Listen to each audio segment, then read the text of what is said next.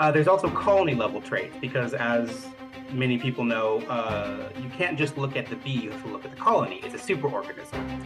It's kind of like a city. How, you can't just look at how an individual survives a sickness, but how the city survives the sickness.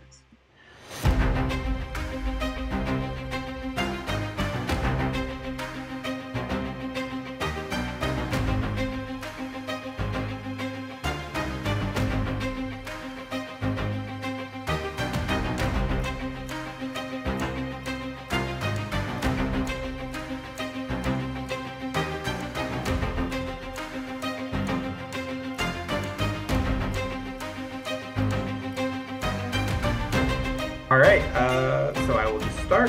My name is Nicholas Scaramella. I'm a PhD student here in Sweden. I'm originally from the United States, from California, but I'm in my third year of my PhD project studying honeybees. I'm at the Swedish University of Agricultural Science, which is SLU for short because of Swedish translation.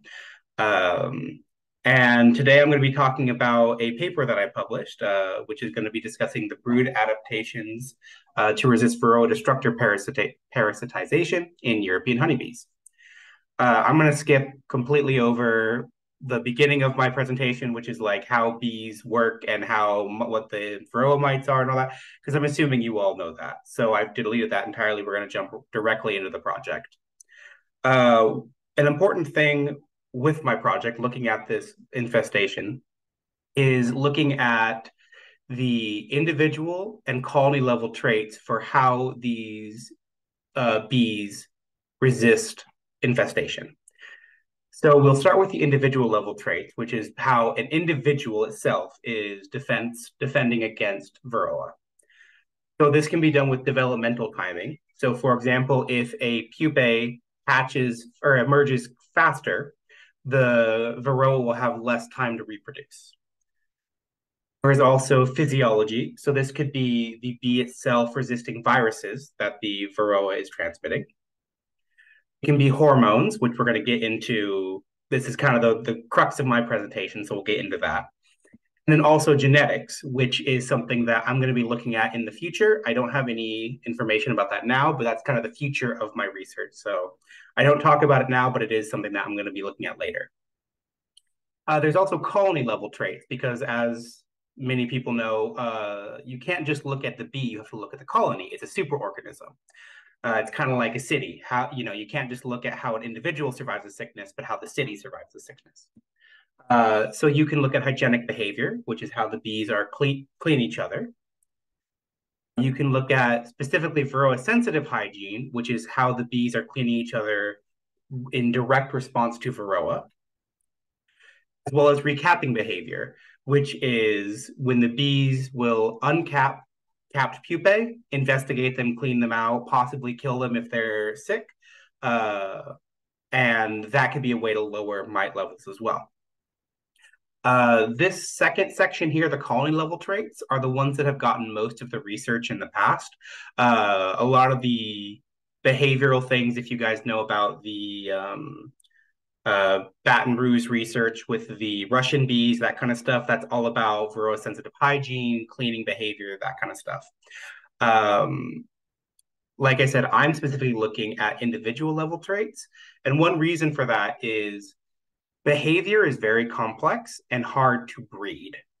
So what I'm trying to find is something that is a little bit easier, hopefully, to breed into bee populations or select for in the future. That's, kind of the shoot for the moon thing eventually. We're definitely not there yet, but that's the idea for the project. With these traits, we want to see bees that naturally have developed these. So this is kind of an older map. This is from 2016, but this just shows you some of the populations around the world that have been shown to be resistant to Varroa. So you can see there's the Arnott Forest in New York. There's the Russian bees, which I talked about earlier, which they transported a whole bunch to Baton Rouge, Louisiana to do research. I'm personally working with the Gotland bees in Sweden, which are in the middle top. And I also am working with the Avignon bees from France. I'll talk about them a little bit here, but not too much. I'm mostly working with the Gotland bees. With these Gotland bees, so just to start, Gotland is an island just off of Sweden. It's in the Baltic Sea. And my population was started, you see, at the very southern tip of Sweden by this man. His name is Ingmar Fries.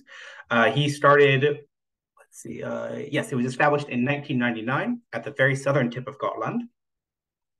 They started out with 150 hives, and after 3 years, over 80% of all those colonies died. What was left over, though, became the basis of this Gotland population. It's actually been nicknamed the Bond Project or the Bond Hives because they were left to live and let die. And yeah, surviving colonies are the basis of our research. Oh, these colonies were then phenotyped in 2011 by my supervisor, Barbara Locke. So she went in and tried to find what are these bees doing? How are they alive still? And they were found that they have, in general, compared to non-resistant hives, smaller colonies, much less likely to swarm. They're more tolerant to viruses. There are no adult behavioral traits for Varroa removal. So all of those colony level traits with cleaning, hygiene, whatnot, they have none of those. But more importantly, they found that they reduced the mite reproductive success. So what that means is the amount of offspring that the Varroa females laid was less compared to a non-reproductive or a non-resistant population. They also found that these traits were heritable, so you can breed for them. So there's a genetic basis for this, which is very exciting. So then what I step in is I looked at an excluder experiment. So we collected data in 2017 and 2019. We used multiple colonies from different resistant populations. So I talked about France and Gotland. We have those resistant populations. There's also one up in Norway that we use. So we have 3 different resistant colonies. And we compared those to a non-resistant Swedish colony. So it's a different colony from in Sweden, but is not resistant to Varroa and needs the general treatment that all the other bees need. We placed excluders over half of the brood frame to prevent adult access. So you can see we did 2 different types. They were trying to see which one they liked better, a metal frame and a nylon frame. And basically, you now have all the ones that are inside of these meshes or cages, the adults are not able to access. So those brood are developing without any interference from adults. Then looked at how many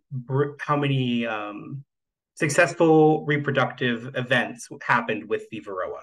So we went in and counted every adult female that emerged. With this, what we wanted to ask was, do the adult worker bees have a significant effect on mite reproductive success in our 3 resistant populations? And we hypothesized that if the higher rate of failed mite reproduction that is found in our resistant population is due to brood effects, then when adults are prevented from interacting with the capped brood, there should be no significant difference between mite reproductive success. So basically, if adults are important, then we should see a difference when they're there. That kind of boils it down. And, which is really excellent, exactly what we found. So if you look at this graph, we have it broken up between our different populations, so Sweden, France, Norway, and our Swedish control. And then those are broken up into those where the adults are able to access, which is the exposed, and those where the adults are excluded, which is the excluded. And you can see there is no difference in our populations between our excluded and our exposed. So if we look at Sweden, which is our Gotland population, they're both, the Varroa mites inside of there are basically reproducing the same number of offspring, whether the adults are present or not. So this tells us that the adults are not affecting this reproduction. It is the brood then that should be affecting it. So then that gives us evidence and kind of fuel to move forward to look at what is it that the brood are doing. How are they able to lower the reproductive success when it's not the adults, which has been the historically researched part. Another thing that we looked at, kind of like a side thing, but just kind of interesting, is we also looked at the reason why a failed reproduction happened. So this is, kind of a lot of data. But basically, I wanted to throw this in there because it's very common to want to look for like one answer and say, oh, well, if we can increase the number of infertile females, or if we have a population that increases for infertile females, that's going to solve it. We can breed for that. But we see in these three different populations, there are different levels. France and Sweden are kind of similar, but especially if we look at Norway versus Sweden, these are naturally resistant populations. So they've kind of reached their way of resistance through different routes. So it's also important to remember that these microcosms are unique and it's important to kind of treat them as such. There's no one answer that's going to solve everything. We kind of need to treat our individual regions specially. So in Michigan, for example, you guys might need to come up with a different answer than what they do in California, things like that. Yeah, this was just a little interesting thing. I wanted to throw that in there. But yeah, so this was the main results of my experiment. It gave us a lot of evidence to move forward, trying to find out what it is the brood are doing. And just real quick, I want to some acknowledgments because you have to do acknowledgments. I have three supervisors, so Barbara Locke, Joachim Rodriguez, and Robert Glenwood. So thank you to them. I have some collaborators who are helping me, such as Yannick Gallagher and Isa Gulunle. The European Research Council, which has given me all the money that I need for this project. So it's wonderful that I can not worry about that. The B group here at SLU, of course, all of you for listening. I hope that wasn't too quick. And now, if there's any questions, I'd be more than happy to answer. And just like that, it was over. Hope I didn't talk too fast. I know I have that problem. No, you did just fine. So, having gone over the paperwork or the publication, I did have some questions that had come up, and some that immediately come to mind is some of the stories in the background of the Gotland population. When it Yes. first was established, and some folks have made reference to them as being a sorry bunch of bees, but it doesn't Yes. necessarily seem it seems like that's really the case. I think it would be more along the lines of what is the comparison and contrast? Like, how do we define their status? So, you'd mentioned that they are smaller, Yes. and that they have a lower propensity to swarm. Yes. Um, I have always theorized or hypothesized that, with it being a fairly close population, there's probably Mm-hmm. some implications with the genetic diversity playing a role. Mm-hmm. Mm-hmm. But so what is the current, health and status of the Gotland population? So they are alive. They're doing relatively well. We actually in 2017, I want to say, don't quote me on that. They had a quite a hard year. They dwindled down. Quite a few of the hives actually didn't make it through the winter and whatnot. From that, we've slowly been building them back up. Like you said, with the genetics, we don't want to create this kind of inbreeding depression where we take one hive and then explode them and then everything has the same genetics. So we've kind of slowly been building them back up. One of the reasons, though, they have been called a sorry bunch of bees is they are not good at the moment. They are not good for honey production. No Mm-hmm. honey producer is going to want these bees. They produce enough to survive, which is step number one. But we've gotten questions before saying, "Oh, when are you going to sell your queens? When why can't we get these genetics into other bees?" You don't want these genetics as a bee producer. As far if we're talking more of like kind of the basis where we can slowly start breeding them out, kind of selecting for more favorable honey traits, that would be great eventually. But at the moment, they're surviving. I would say they're not thriving as far as humans want them to, if Right, that makes right. sense. Yeah, so they have some characteristics that we would tend to find favorable when dealing with pests like Varroa. Yes, However, they're not necessarily going to meet the needs that we have as beekeepers, um, exactly. where it comes to the ability to reproduce and to utilize them for production Yeah. purposes. Yeah, this kind of goes also along with like the Avignon bees in France. They produce more honey. They're a little bit more not sustainable. That's not the word I want to use. A little bit more desirable. The problem is they're very mean. They're you want to breed for very gentle, docile bees if you can help it. They are very very aggressive. So you can have these other random traits pop up that we don't want as beekeepers. That it's kind of the trade off, and then you have to figure out how to deal with that. So Okay. So what when the population is being evaluated, or maybe in your own Hmm. evaluations, what particular viruses was the population being assessed for resistance to? Yeah, so I was not part of that project, but the big one they were looking at was deformed wing virus. Specifically with Varroa, deformed wing virus is the big uh, weapon. That's the one that you see skyrocket. There's some other ones. I believe acute. I'm not sure exactly what you guys have in Michigan. I know here, for example, like acute bee paralysis virus is can be transferred at lower levels in the mite. Um, there's a couple other that are escaping me right now, but the big one is But deformed wing they run the virus. yeah, they run the gamut here. Yeah. Do you recall if there was a higher prevalence of A versus B as far as Um, their ability to resist? Are they doing better with one over the other or both? Not sure. A versus of DWV, the deformed wing DWB. virus. I don't have that in front of me now, but of A versus B. That has been published though. That data is out there, so I can definitely send that to you or look it up and let you know. There's a virologist in our group. That's Joaquim Rodriguez. He's the one that takes care of all that. I'm working more with chemical stuff, so I don't know so much about the viruses myself, unfortunately. Yeah. So, another question that comes up Hmm. is the adult behaviors, how you were Hmm. qualifying what it was being observed during the exclusion experiment. So, Hmm. what adult behaviors would you say could be defined as this is what we would say is an adult behavior that kind of lends toward a resistant type behavior, especially as it falls in the category of hygienic behavior? Yeah. So this would not be with our bees because we did not find this, but other people, for example, like the Norwegian population, they have a very high prevalence of recapping.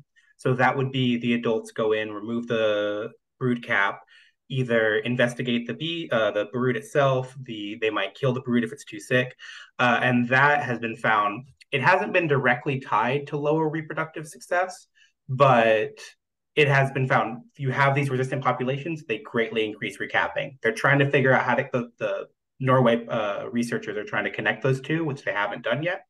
But that's one example of it.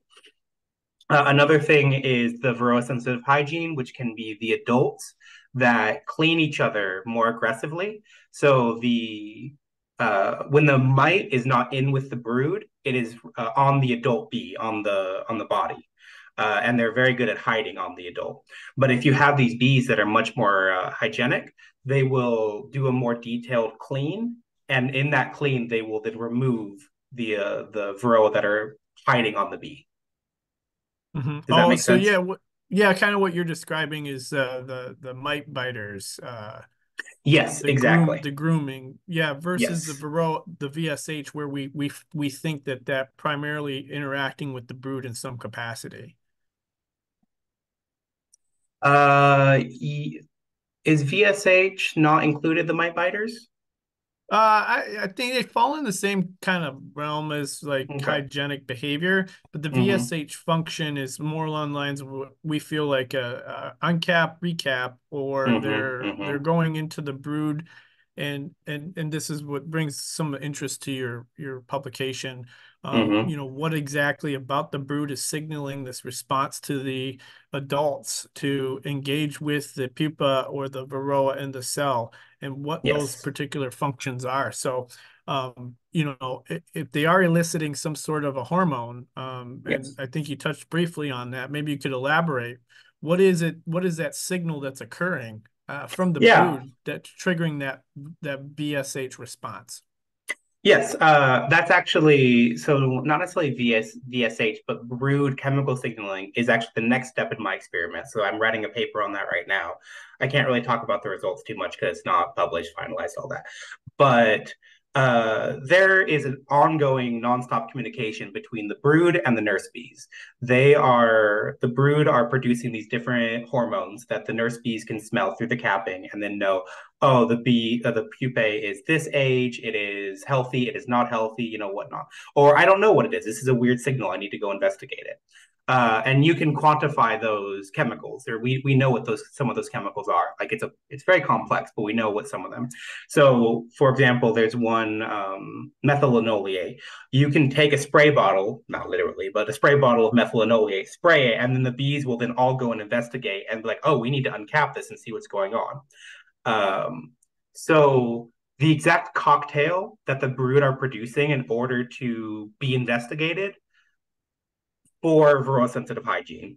That, as far as I know, we don't know the exact cocktail that they are producing because different populations can produce different ratios. This one produces 3% methylenoliate versus this one, which produces 8%, because it is different between populations. Um, but there are these different profiles that they're using to communicate, which is also how the mite knows when it needs to reproduce, when it needs to jump in there and start feeding and whatnot, because they intercept that. And that is what the adult bees are using to know, like, oh, I need to investigate, and there's a mite in here, or something is sick, or something wrong is going on. Did that answer your question? I feel like I meandered there a little bit. Yeah, and it kind of goes. Yeah, I mean, as is with all of these things, a lot of it can be speculative versus factual, and that's what triggers our investigation into these matters, so we can better, understand and apply the science Yes. to our practical beekeeping. So the other question that I kind of lends from that, I'm sure you're Mm-hmm. familiar with Dr. Kara Wagner's work. Is that right? Mm-hmm. Mm-hmm. And so there was some observations of cross fostering between the adults and the brood, if you Mm-hmm. will. I believe that publication was I want to say 2020 or 2021, somewhere around there. It's I a few years want to say back. it's 2020. Yeah. Yeah. So, as far as the cross fostering is concerned, what are your thoughts on how the hygiene and brood function interact? Have you observed any of the cross fostering during the exclusion experiments? No, but our exclusion experiment was quite passive. We didn't actually look at adult behavior in terms of what they were doing. So what we did is we set up those meshes, those cages, put them in the hive, and walked away. We then came back before the brood emerged and counted the mites reproduction. Um, there's actually a really interesting a paper just came out in from France. Dr. Freddie Jean Richard. They've set up a thing they call it a dance hive, I want to say, but it's this really interesting setup where you can record the bees and how they interact, and they do it specifically for dancing, but you could definitely apply it for how the adults are interacting with the brood and without any disturbance with long-term studies, and you can see exactly what they're doing. So I don't have too much research or too much experience myself on this stuff, but it's definitely something that going forward is very interesting, can definitely be looked at. There's a lot of grounds for that because, like I said, I'm specifically looking at the chemical ecology, but that's just because that's what we found with our bees. That's saying all bees are going to have this is the way behavior is not the way to go. No, like that's just what we found with ours, so we're moving forward with that. But there's definitely lots of ground for different behavioral hygienic work in other labs in other populations. So it's safe to say that your observations indicate that there's some sort of a brood function that's inhibiting the mite reproduction in the cells that you observed outside of the caged population. So the adults did not influence the behavior of the brood as it interacted with the fertile mites. Yes, yeah. You have to be a little bit cautious with how direct, how like 100% you're saying like, oh yeah, adults don't matter anymore because it could have been a Well, they weird do. year Yeah, that. they still Yeah, matter. yeah. Yeah. Well, specifically with reducing the mite reproductive success, the adults definitely matter. But yeah, our results are showing that it is something with that the brood are doing because we didn't see any difference between whether the adults were there or not. So this lowered reproduction then logically should have to be from the brood. Right, right. And like I said, I'm doing some chemical analysis to try to see if there's a difference in the brood signaling between our resistant population and a non-resistant population. And we are finding some good results. Like I said, I can't go into total detail, but it does seem like there are differences in how the brood are communicating with the adults, which then will can mess up how the mite is intercepting that signal, that information. Yeah. So as far as typical mite fecundity is concerned and the Mm-hmm. infertility rate that exists in general in the population, Mm-hmm. there's always term like it's tossed around 10%, 15%, 20%. I think generally we'll say in conversation 15% of most Varroa are going to be infertile. And during your Sure. Mm-hmm. observations of the fecundity in the non-excluded brood, Mm-hmm. did you find that there like were you factoring this into your evaluation as far as the reproduction was concerned that 15% of them probably are infertile? Yeah. So if we look at if you assume 15% are going to be infertile, I know that slide was up there for not very long, but if you look at the results we got, our Sweden population had around 50, only 50% of them were fertile. I should say reproduce successfully. Excuse me. Okay. Um, so even considering that 15%, that's still a quite a large jump or drop, excuse me. Let's see. And then our Sweden population, I'd say was around 45, 48%. The French population was maybe 52, and the Norwegian population was around 75. So even if we assume the 15%, we still do have a drop. And more importantly, we didn't see the difference between the two. That was kind of our big thing, was looking at because yeah, our control was around, yeah, I want to say that one's probably around 85, 90% successful reproduction, which kind of goes along with that 15% naturally infertile. All right.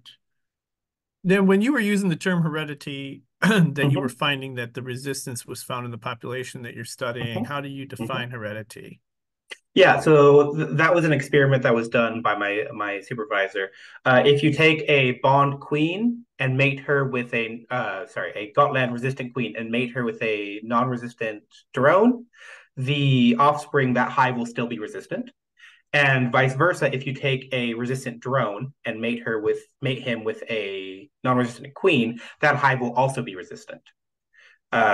These same traits that you see in the like resistant cross is seen in the non-resistant resistant cross.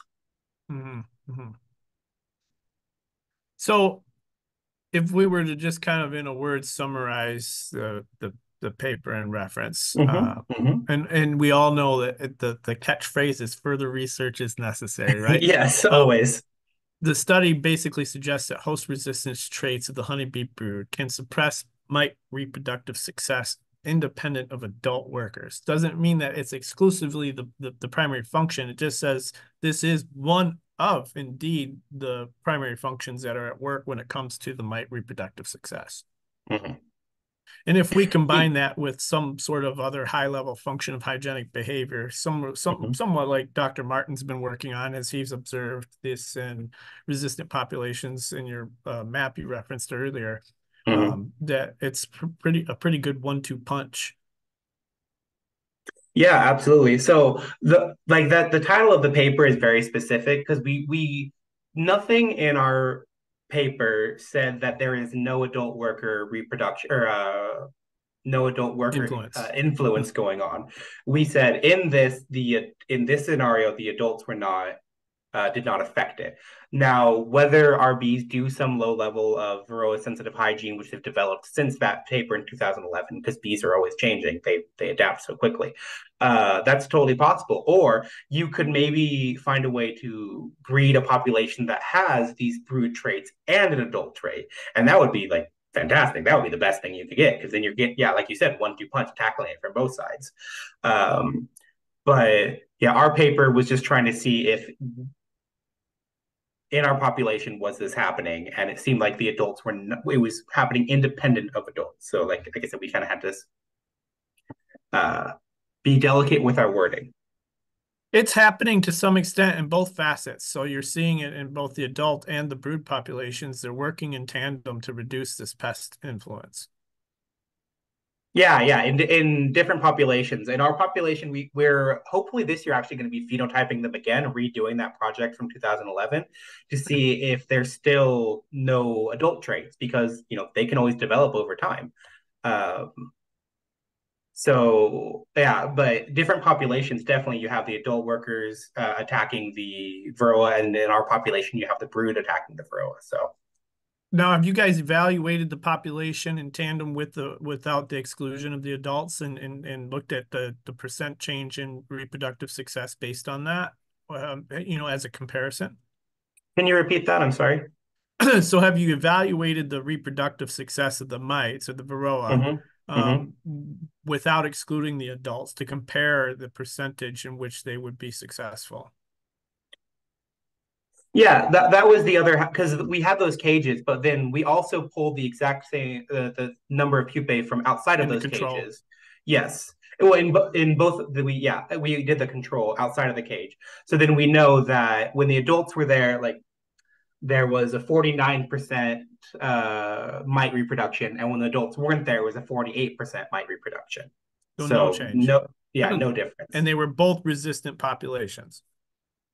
Yeah, it was the exact same frame from the hive. We split a hive in Yep. half, looked at with and without adults. So Yep. there should be no difference between queen. Well, we had multiple hives. We did statistics to combine hives together, but there should be no difference in season, no difference in hive location. It should have been all nice and neat and pretty. Hmm. Very good. Well, we're glad that you did the work and enjoyed Thank you the so much. publication and glad that there's more on the horizon. What's the next big step for you as you move forward?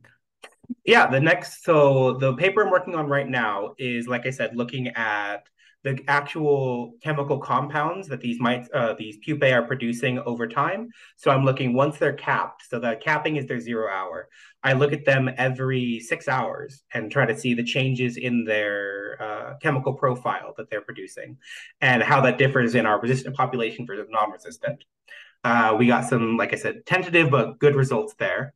And then after that, the goal, the golden egg, as it would, is to try to find a genetic component for that. So we want to see what genetically is causing these differences, because then maybe you can breed that into populations, select it, get a breeding program going on. The breeding program is after my time. My PhD is not long enough to do that, but I would like to get this started and then pass it on to someone else, or maybe as a postdoc or future research or whatnot. But yeah, so What are you chemicals hoping to and then do once you get genetics. postdoc? Oh, well, that depends on where the money is. Yeah, Right, because right. you can say I want to keep working on the Gotland population, but if there's not a grant call funding you, you gotta move a little bit over. But I'm Right. I'm hoping to be able to keep going with this, try to see what the bees are doing, kind of maybe eventually lead to a breeding program. But that's, like I said, that's shooting for the stars. So off topic in a sense, Mhm. do the Swedes shop at IKEA? Oh yeah, absolutely. Especially so I'm in Uppsala, which is a university town. So it's a lot of students, and every apartment you've been into is just full of IKEA. It's Wow, everything. Yeah. it's Uh interesting. yeah, there's one in town. I've been there many times. You can get some Swedish meatballs. They're about the same as you get in IKEA in the US. Yeah, probably healthier, maybe because there's I don't know, maybe they're the same ones. They say they're the same I ones. Yeah, they taste the same. So if Yeah, they're adding yeah, more stuff, it doesn't change the flavor. that's right. That's right. Well, good. Thank you so much for doing this today. Appreciate it. Yeah, Glad we thank you were for able to having finally me. connect. Yeah, sorry it If took so long. That's all right. If you would do me a favor and like send me like a brief like bio, if you have one for you that I Yeah. can add as a bit of a presentation piece with the talk, and we'll combine it with our meeting, and the folks can watch it and we could discuss. Yeah. And any questions, shoot my way. You have my Yeah. email. Yep.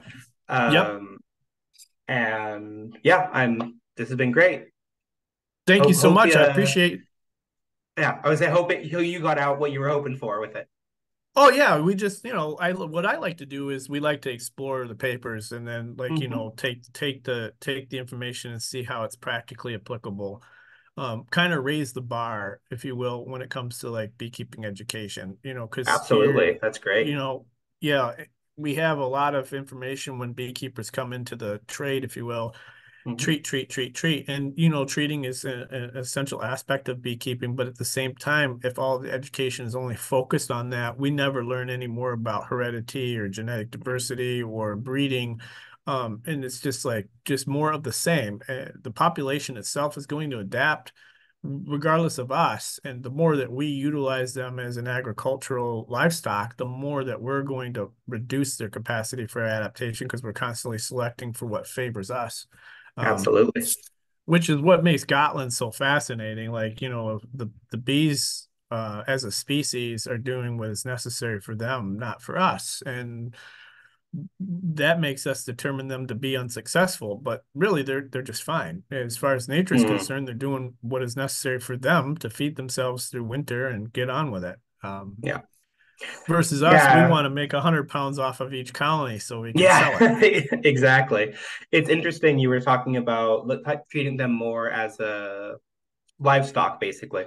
In Sweden, I don't know the exact date, but I want to say maybe 20 years ago, they were actually treated as plants. So as far as laws and lawmakers and whatnot were concerned, they were just thrown in with plants.